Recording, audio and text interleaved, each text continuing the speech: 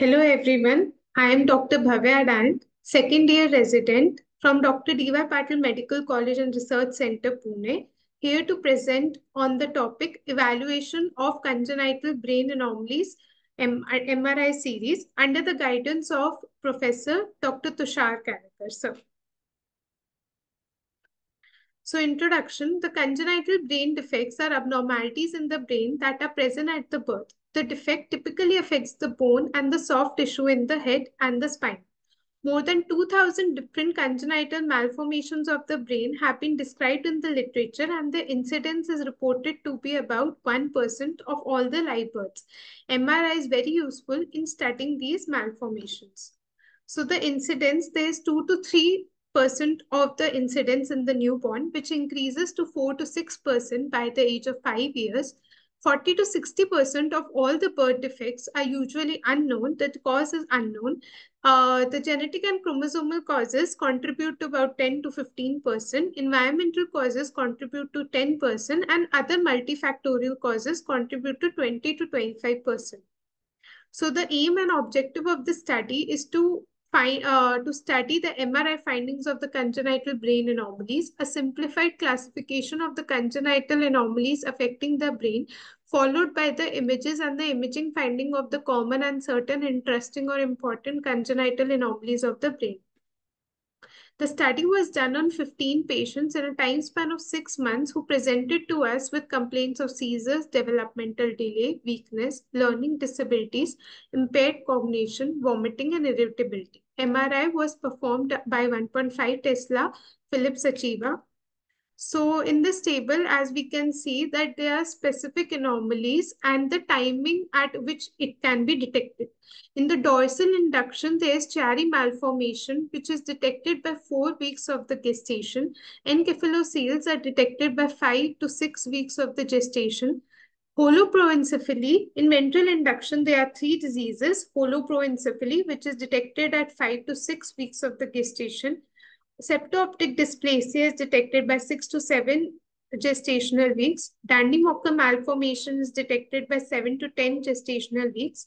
In neural proliferation and histiogenesis, there are 3 diseases. Neurofibromatosis, which is detected by 5 weeks to 6 months of the gestation. Tuberous sclerosis is also detected by 5 weeks to 6 months of the gestation.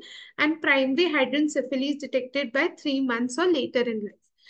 Under migration, there are 4 diseases. Schizencephaly, which is detected by 2 months of the gestation. Agyria and pachygyria detected by 3 months of the gestation. Gray matter heterotropias are detected by 5 months of gestation. And dysgenesis of the corpus callosum is detected by 2 to 5 months of the gestation.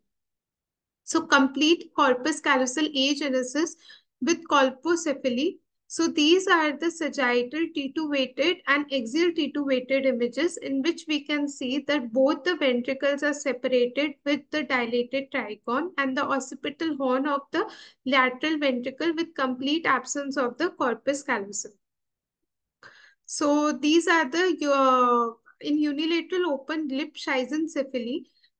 These are T1 and T2 axial weighted images in which we can see a well-defined triangular cystic lesion which is extending from the margin of the body of the left lateral ventricle to the cortex, having a density of the CSF which is hypo-intense on T1 weighted images and hyper-intense on T2 weighted images.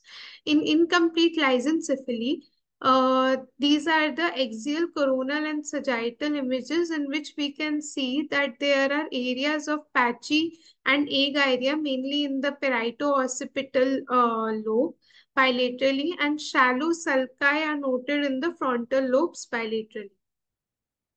In Arnold-Chiari malformations, these are the T2 weighted sagittal and coronal images in which we can see that there is tonsillar herniation and syringohydromyelia in the upper cervical region. Findings are consistent with Arnold-Chiari malformation. So this is a variant of the Dandy-Walker malformation in which we can see a well-defined cystic lesion in the posterior fossa in the midline, which is hypointense on T1 weighted images and hyperintense on T2 weighted images. They are dilated, both lateral ventricles with very little cerebral parenchyma, which appears thinned out. The third ventricle is not seen separately, which is compressed by the posterior fossa cyst. Vermis of the cerebellum appears absent. Tegmentum is not elevated, and the posterior fossa midline cyst is causing aqueductal stenosis and hydrancephaly. So the conclusion of my study is MRI provides a detailed multiplanar imaging and exquisite contrast differentiation, which is essential for classification and determination of the congenital malformations of the brain. Knowledge of normal brain development is essential for correctly identifying the abnormalities. The classification of congenital malformation is continually changing with new insights into the brain development. As the genetics of the congenital malformation become more complex, MRI can provide important information on specific brain phenotypes. These are the references which I took for my study. Thank you.